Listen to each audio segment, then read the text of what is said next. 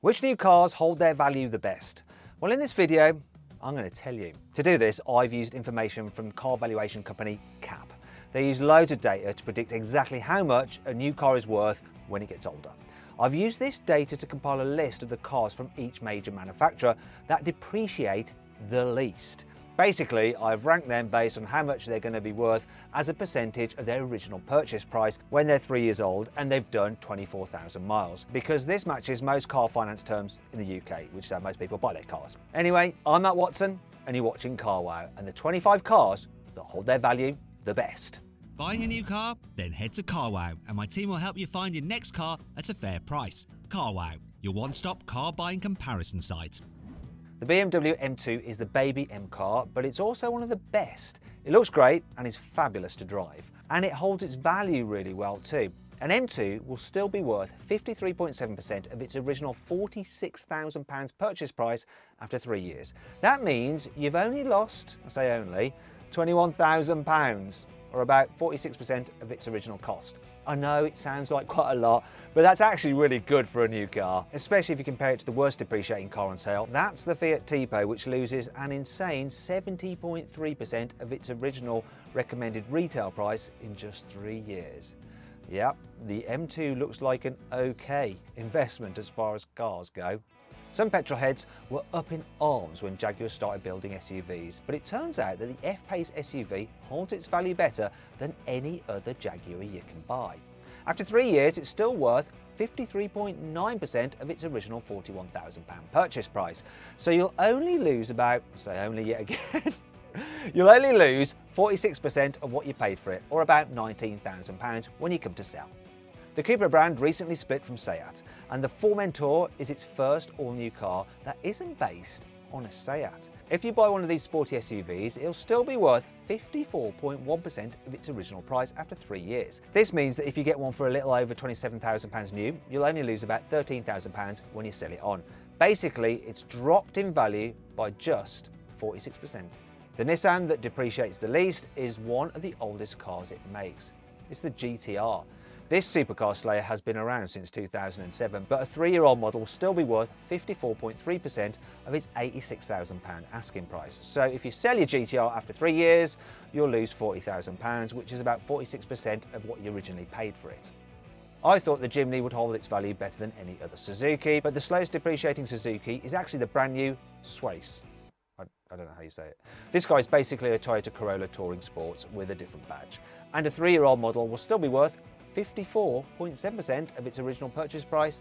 So if you buy one now for around £27,000, you'll lose 45% of your investment when you sell it on, which is about £12,000. The Mustang is the most exciting new Ford you can buy, and it also holds its value really well too. A 3-year-old car will still be worth 54.8% of its original purchase price. So if you buy one now for a little over £44,000 and sell it in 3 years' time, you'll lose out on around £20,000, which is only 45% of what you paid for it originally. Next on my list is the Megane RS, which holds its value better than any other new Renault. A 3-year-old Megane RS will still be worth 54.9% of its original purchase price. This means that when you buy a new one for around £33,000, it'll only drop in value by about £15,000, or 45% of its original price when you sell it after 3 years.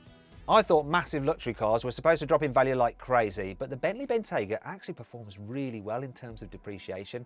This super luxurious SUV is still worth 56% of its original £133,000 purchase price after 3 years. So when you sell it, you do lose out on £60,000, though that's still 44% of the original purchase price, so that's why it's a bit further down this list. 60 grand's still a lot low in it. Mazdas are usually reliable and good to drive, so no wonder they hold their value really well. And the CX-30 is the best of the Mazdas. This small SUV is still worth 56.3% of its £23,000 asking price after 3 years. So if you buy one, you'll only lose out on about £10,000 when you come to sell it, which is about 44% of the car's original purchase price. The Volvo XC40 is one of the best small SUVs you can buy, which is probably why it doesn't depreciate as much as other Volvos. After 3 years, it'll still be worth 56.7% of its original purchase price. If you buy a new one for a little over £25,000, you'll only have to knock off about £11,000 or 43% of its original purchase price when you sell it. The Volkswagen that holds its value the best is the California. That's right, the camper van. You'll need £55,000 at least to get your hands on a new one, and it'll still be worth 56.9% of this purchase price after 3 years. That means you'll only lose about £24,000, which is 43% of the car's original RRP when you come to sell it on. Some limited edition cars hold their value pretty well, like the McLaren 765 LT. McLaren is only going to build 765 of them, as the name suggests, and they'll still be worth 57.1% of their original £280,000 purchase price after 3 years. So if you get one and decide to sell it, it'll be worth about £120,000 less. Ooh, that's 43%, and that's why it fares quite well on this list. If you can afford a McLaren, yeah, 120 grand, it's nothing, it's just a day's fluctuation in your share prices. Who cares? Next up is Mercedes, and the model which holds its value the best is the G-Class. These tough off-roaders are still worth 57.8% of their £101,000 purchase price after 3 years. Okay, so that means you'll lose about £43,000 when you sell it, but as a percentage, that's only about 42% of the original RRP. So it's not too bad at all as a percentage anyway. Second-hand Ferraris have a reputation for plummeting in value, but the 812 Superfast bucks this trend.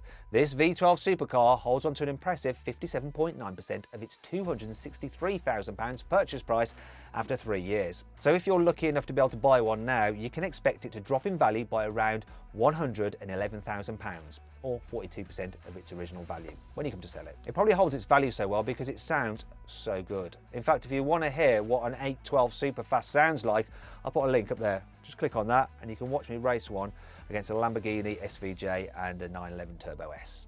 Next on my list is the Honda Jazz. This dinky hybrid is economical and practical, but not very exciting.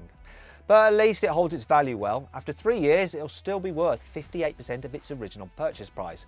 That means you can buy a new one for about £19,000 and you'll only lose about 8 grand when you sell it on, which is 42% what you originally paid for it.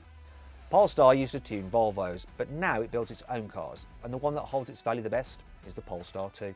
This electric SUV will be worth 58.2% of its initial £50,000 asking price after 3 years. So you can rest easy knowing you'll only lose out on about £21,000, or around 42% when you come to sell it on. I didn't expect Aston Martin to be so high on my list, but it turns out the DBX SUV holds its value really well and better than other Astons. After 3 years, it'll still be worth 58.3% of its initial £158,000 recommended retail price. So if you buy one now and sell it 3 years later, you'll only be out of pocket by about £66,000, or 42% of the original price. The Model 3 is Tesla's best-selling car, and it holds its value better than a Model S or a Model X. It'll still be worth 59.6% of its original £43,000 recommended retail price after 3 years. So when you come to sell it, you'll only have to drop the price by around £18,000. That's 40% of the original cost, which makes it the best performing electric car on sale in terms of depreciation. The Prius is one of the most popular cars Toyota makes, and it holds its value really well too.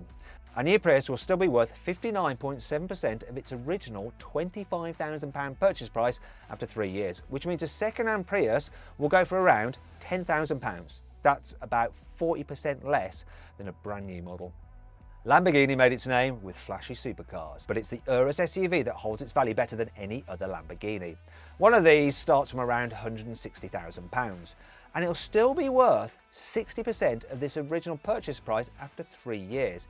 Its value will only drop by about 40%, or £64,000. That's actually not too much depreciation on a Lamborghini if you think about it, and it's good news if you're selling it, but not so good if you're trying to buy one on the used market because the value's still staying pretty strong. Now, if you want to see how a Lamborghini Urus compares to normal Lamborghini supercars, put a link up there, click on it, you can go watch the video. There's another link below the video itself if you want to use that instead. Amazingly, the Urus isn't the best mega posh SUV when it comes to second-hand prices. The Rolls-Royce Cullinan is even better. It's still worth 60.1% of its original RRP after 3 years. This means a £272,000 Cullinan will drop in value by 40% after 3 years. That's £109,000. The Alpine A110 is a cracking little sports car, and it's not just a pretty face. It's a shrewd buy too, because a 3-year-old model is still worth 61.1% of its original purchase price. You can get a new one for around £49,000 and it'll only drop in value by about 19 grand after 3 years. That's only 39% less than a brand new model. Third place on my list goes to the Audi RS Q3. This sporty SUV has a brilliant 5-cylinder engine and goes like the clappers. And you won't just enjoy driving it, you might actually enjoy selling it too, because after 3 years, it'll still be worth 63% of what you paid for it. If you get a new one for around £53,000, you'll only lose about 20 grand when you come to sell it. That's 37% of the original RRP. Land Rover doesn't have the best reliability record, but the new Defender claws back some points when it comes to depreciation. This brand new SUV will set you back from around £44,000 and it'll still be worth 63.1% of that after 3 years when you come to sell it. So it'll only drop in price by around 37%, so that's 16 grand when you finally sell it on. That's really impressive. Some Porsches are super collectible, especially limited edition 911s, but the mainstream Porsche that holds its value the best is actually the Macan.